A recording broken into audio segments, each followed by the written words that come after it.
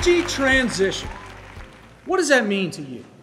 For most people, it's the idea of stop using one form of energy and getting off of that form of energy and onto another form of energy. In fact, if you listen to the media, if you watch TV, if you get on social media, if you listen to the pundits, or if you listen to the politicians, you'll hear lots about energy transition. So much so that we've just about convinced our young people and convinced our society that energy transition is not only inevitable, but it's immediate. It's about to happen right here, right now, in any moment. The headlines are all over the place. California is going to be all electric vehicles by 2035. Kansas produces more than 50% of its electricity by utilizing wind energy. All over the place, whether you're talking about the TV, whether you're talking about social media, the commentators, or the politicians, people are talking about energy transition. What is it that we're actually talking about? Because we talk about it so much that when I go into a room and I talk to people about the oil and gas industry, and I talk to them about wind and solar power, the way that I'll start out is I'll ask a question. How many of you think we're this close to flipping the switch and getting off of fossil fuels and onto renewable sources of energy? Hands will go up across the room. So then I'll ask them a follow-up question. I'll say, how much energy right now in the world do you think comes from wind and solar? The general answer that I get is 65 to 85% of energy in the world coming from wind and solar. The actual number is 2. 2% of energy right now comes from wind and solar. Over 80% of energy comes from fossil fuels. 56% of energy comes from oil and natural gas alone. Let's compare it to, say, firewood. Most of us don't even think about firewood being an energy source. However, almost 40% of the population of the world today still depends on firewood for the heating of their homes, cooking of their meals, or both, predominantly in Asia and Africa. They're utilizing firewood for those purposes. Firewood today accounts for about 6% of energy production. In other words, if you took all of the windmills, all of the solar panels, and you multiplied them threefold, you put up 3 times as many wind turbines, you put up 3 times as many solar panels, wind and solar would almost catch up with firewood as a source of energy in the world. That's how far we are away from flipping the switch. Right now, over 80% of our energy is provided by fossil fuels. 56% of our energy alone is provided by oil and gas. But it's important that we have real conversations about energy right now, especially with our young people. Because right now, one of the biggest hurdles that the oil and gas industry faces is getting people to come into the industry and take positions and jobs within the industry. And it's vital that we fill those roles when 56% of the energy in the world comes from that industry. Oil and natural gas is a significant part of our lives.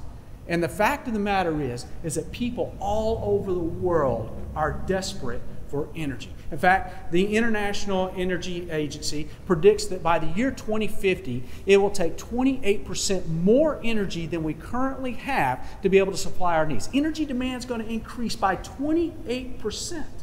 What we should be talking about now is not so much energy transition we're at this point. What we should be talking about is how in the world are we going to be able to produce 28% more energy by the year 2050 than we currently produce today. And we need that energy for 2 reasons. One, there's a tremendous number of people out there that are looking to get their hands on more energy. I spent 2 years in Pakistan. And Pakistan is a very energy-deprived country. And so one of the things that I would do every morning is there's very little refrigeration. I'd get up and we'd go down to the market and we would pick out the chickens and the goat that we wanted to eat that day. And the butcher would start butchering them right there because you consumed the meat that you were going to utilize that day. While the butcher was butchering them, I'd go down to the ice house and I'd pick out an ice block that was going to be the ice that we'd use that day. We'd load that, wrap it up in burlap, load that ice block up onto a cart, and then we would begin following this cart being pulled by a water buffalo back across town to go pick up our meat so that we could start our day. As we were pulling this cart, there would be all these kids waiting for that water buffalo to defecate on the ground.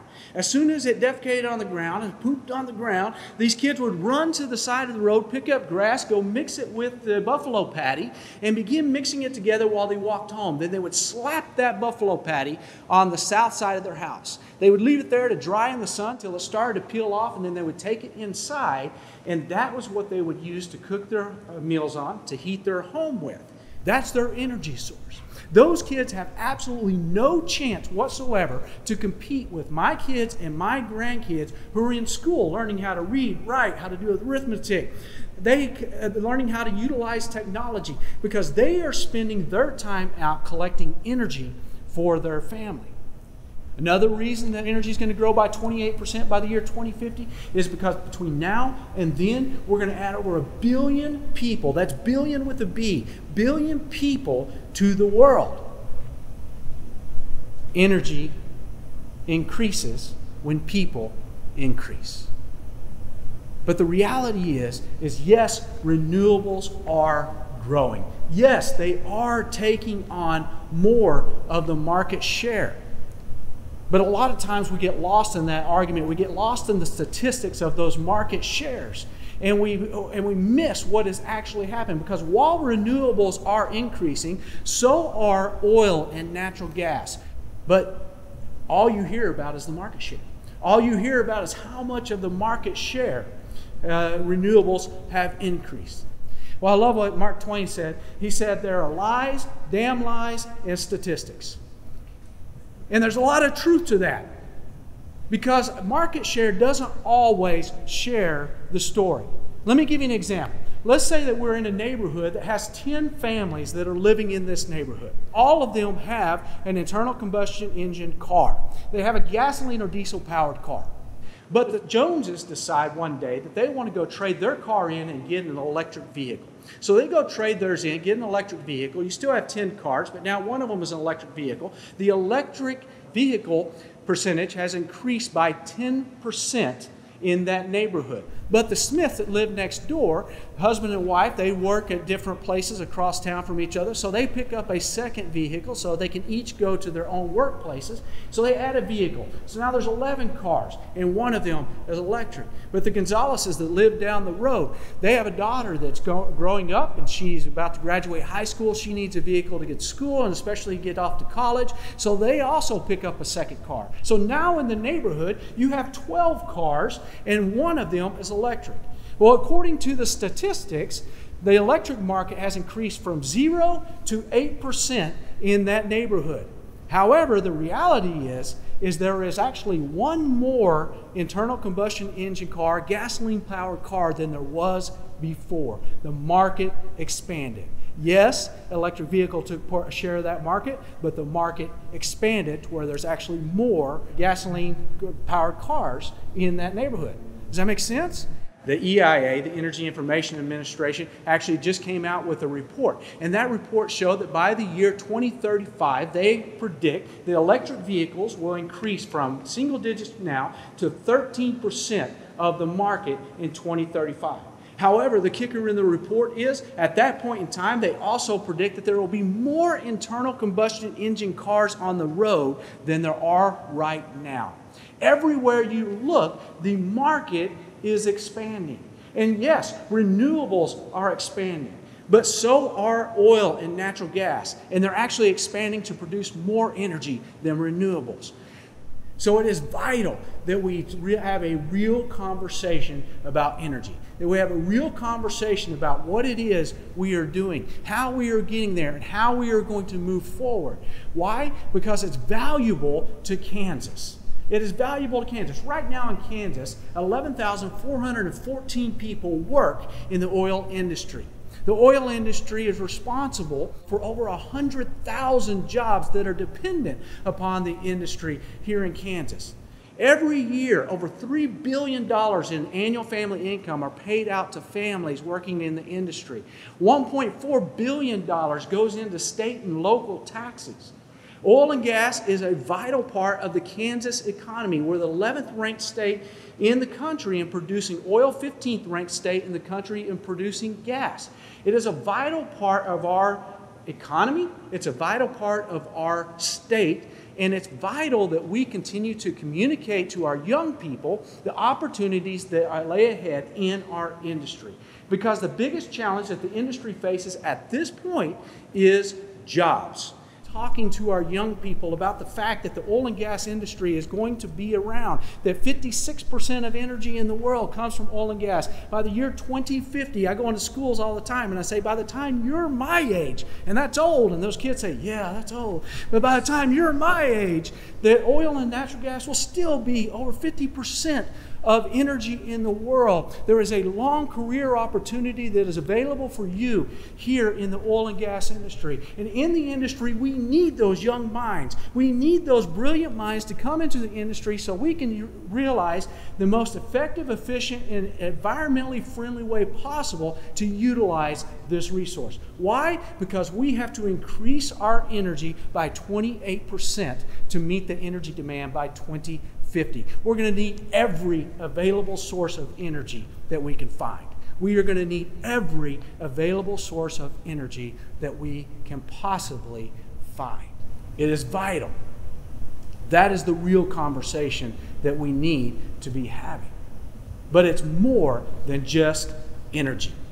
Oil and natural gas is the only energy source that also produces byproducts that have increased the value of our lives, have increased our lifestyle. Oil and natural gas provides over 6,000 raw materials that are utilized to produce over millions of products every single day that we depend on.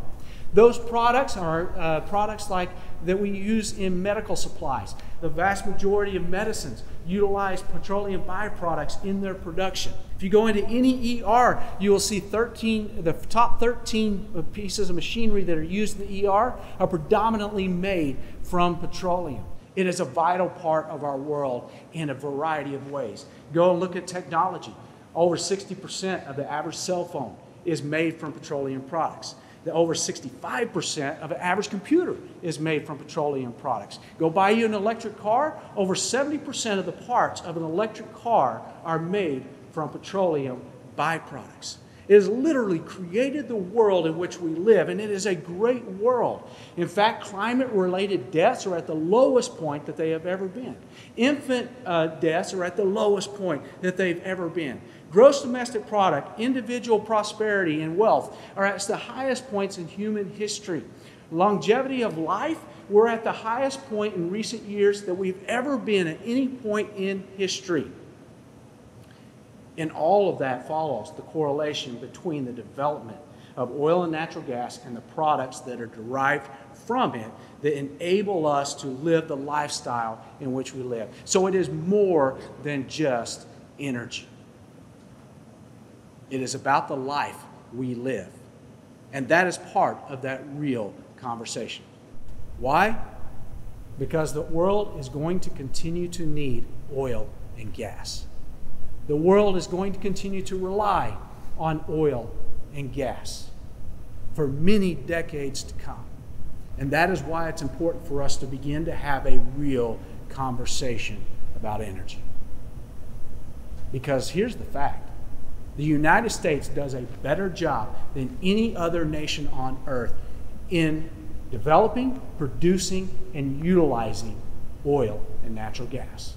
We do it in a more environmentally conscious way than any other nation on earth. We do a better job than any other nation on earth. And here in Kansas, the vast majority, over 90% of the producers in Kansas, are small independent producers. They're producers that predominantly live in the communities that you live in, that work in the communities that you work in. They go to the churches that you go to, they go to the restaurants that you go to, they drink the water that you drink, they hunt in the fields that you hunt in. And they care about the environment around them. They care about how the Kansas environment is impacted. We do a better job than anyone else. Oil and natural gas will continue to be a part of our lives for a long time to come. We want to produce that resource here because that is what keeps America strong, and that is what keeps Kansas strong. Thank you.